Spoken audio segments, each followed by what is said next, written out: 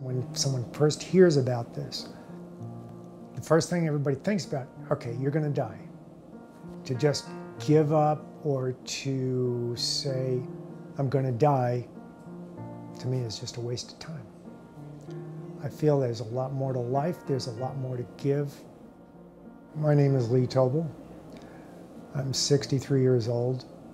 I was diagnosed with kidney cancer in 2013. If this tumor had been round, it would have been the size of a basketball. I was referred to UT Southwestern, and at that point, Dr. Raj was able to do the surgery, and I was cancer-free for several years. I was just fortunate to get into the right hands. 2015 came back with a vengeance, and I had to retire. Then it was stage 4 advanced. I wasn't ready to go anywhere, but I may not have had a choice.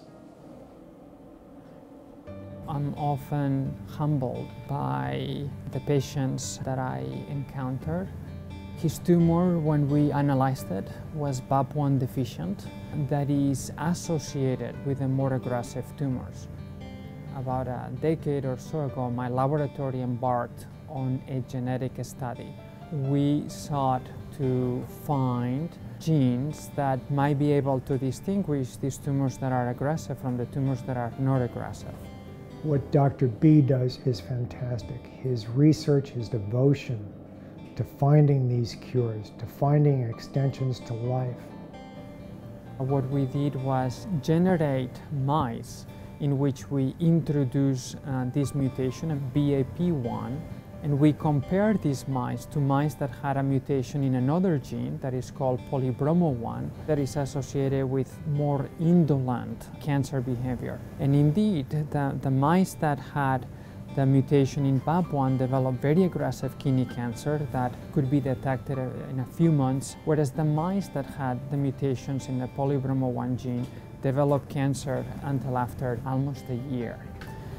When Dr. Kapoor, who is the pathologist that we work with, looked at the tumors, she found that the tumors in the mice look very similar to the tumors in the patients, and the characteristics of aggressiveness could be seen there as well.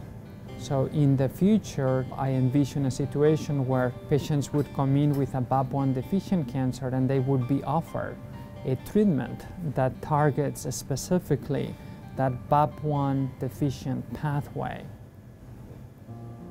A big thing with Dr. B is he's concerned about quality of life for all of his patients.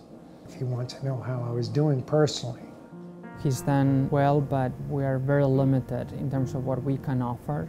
And presently he's on this 5th line of therapy at unconventionally high doses.